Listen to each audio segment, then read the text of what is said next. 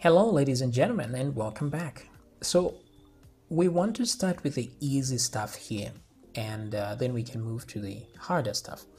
So the easy stuff is on this tab, course landing page and course messages. These two are easy. Then we can go to intended learners and then finally curriculum. But before we do all that, I want the save button to show that we have something to save. So right now it's active, which means we can always click save to save. And I want, once we click save to save, it goes disabled. The same thing that's happening with Udemy here. So if I type something, this button becomes active. So we need a similar thingy here. So let's fix that real quickly. And then we can add some inputs over here. So to start with, we know that when we reload the page for the first time, there's no need for the save button to work because we haven't edited anything yet. So with that in mind, it means we can go to the button. Where is it? It's right here. Wait, what's that? Okay, so the edit starts here, and these are the buttons, save and this one. Okay, so maybe I can create a class so that we can just add a class list, and that's always usually better, right? So save button, I'll just say disabled,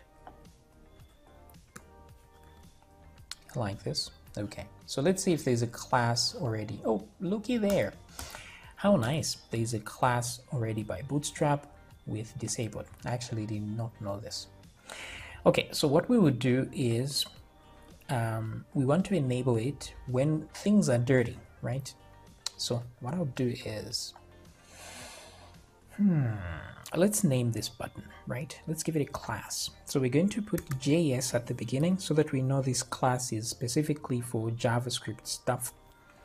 And I'll just say save button. Button is double T, so let's put that there. So JS save button, that's the name of this button here. And so we will use this in JavaScript to find this button quickly. So I'm going to go down here. So we'll look for all the places where we are setting the dirty variable to true or false. Wherever we are changing this variable, we also need to change what the save button looks like. Okay. Now, to make things easier, it's always a good idea to create functions for all these kind of activities rather than just having to type a lot of code at the same time. So what we'll do is we're going to create a function and say function disable, or you can use enable, but let's just use disable save underscore button like this. This way we know exactly what it's doing.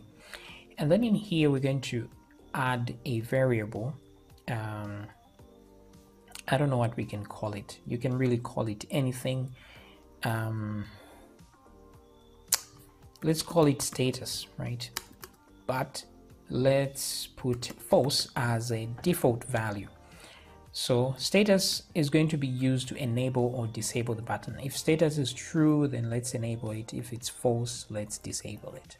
So I'm just going to put an if statement and just say if status.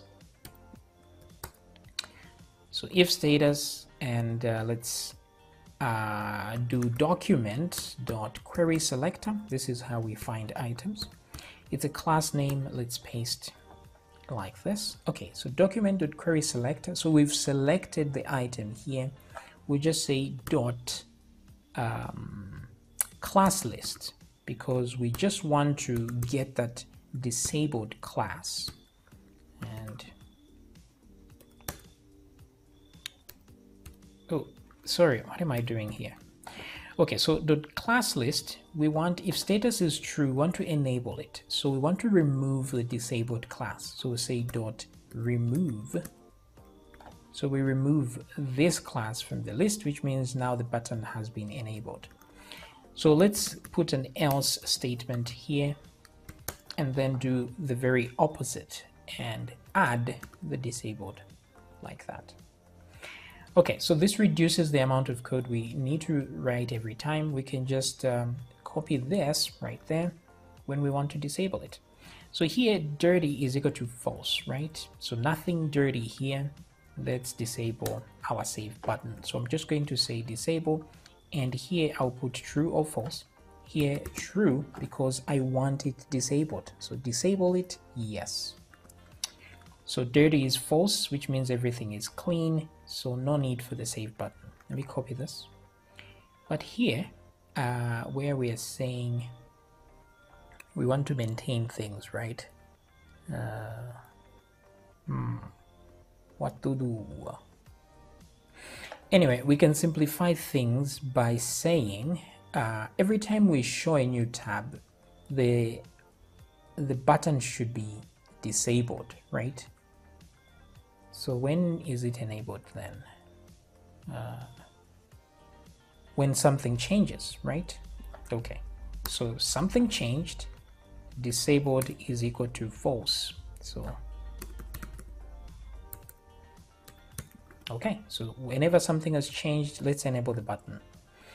Let's disable it. Let's see here. Set tab.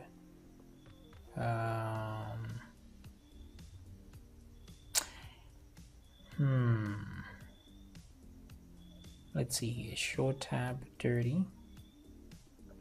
Okay, I wanted to add this inside the show tab function, but I think that wouldn't work very well because there's sometimes we want to show a tab, but this is still dirty, right?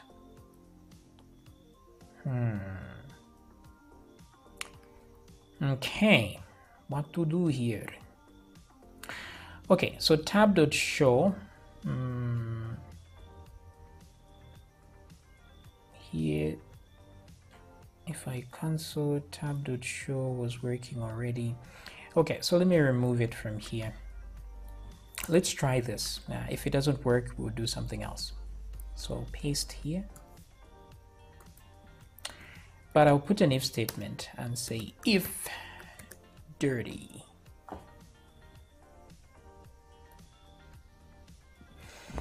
What am I trying to do here? If dirty, we do that. Let's put an else statement and paste again. So dirty, let's disable, put false. Am I missing something here? Wait a second. Disable. If true, we remove the disabled. So we're enabling if it's true.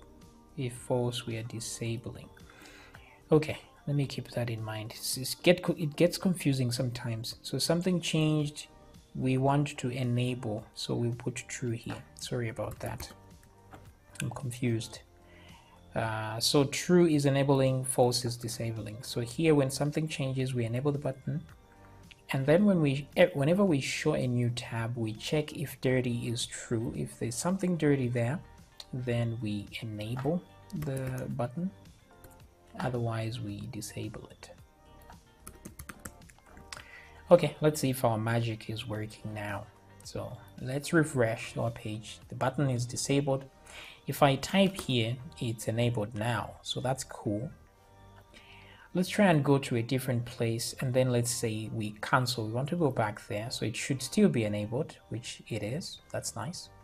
But let me try and go elsewhere and just say, okay, I still want to go elsewhere. Dirty is still true, right? So why didn't this? I think because this happens after the fact.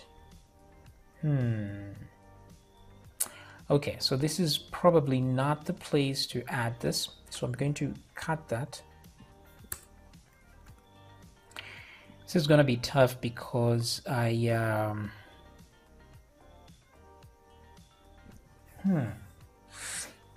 not sure here what to do. Usually when we switch tabs, let me undo this. Usually when we switch tabs, we start afresh, so we disable it.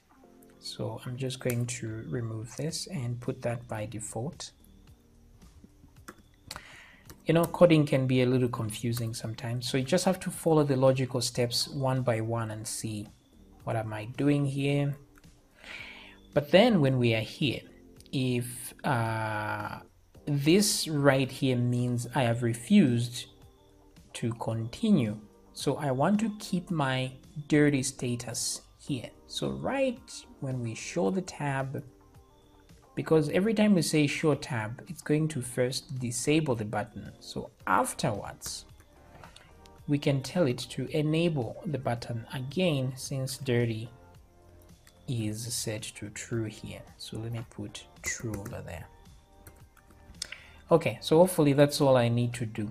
This is why I created a function like this, because if I were to put this code, otherwise I would need to put all this code over and over in here with this or just this. So it would increase the amount of code, but putting functions like this simplifies things because I'm just calling the function. And if I need to change something about how I'm disabling or enabling, I just need to edit the function and all these instances are corrected. All right, so let's see if it's working this time. I'll do this. Active, good. Let's go here and let's say, okay, I want to continue.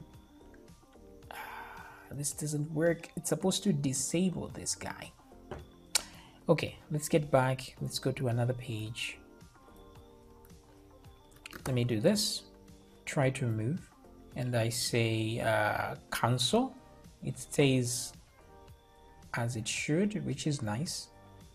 If I try to go again here, your changes were not saved. Okay, just go. It's supposed to disable. So, which means after all, I will still need this guy over here for some reason. Anyway, let's just add it. The code doesn't seem very efficient, but it will still work.